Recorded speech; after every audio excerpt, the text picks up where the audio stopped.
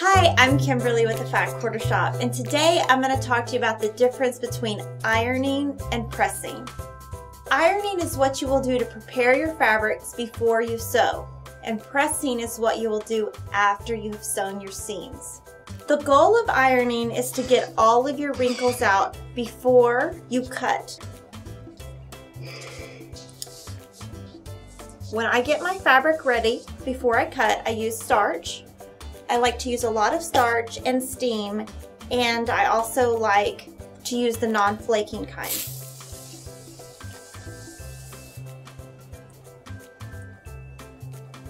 So what you will do in ironing is you will just move your iron around and you will get all your wrinkles out.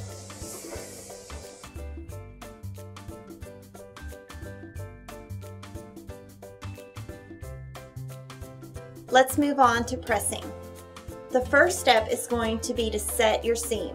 You're going to put your iron on your fabric 2 to 3 seconds. And you're not going to rock back and forth. You're just going to place the iron on your fabric.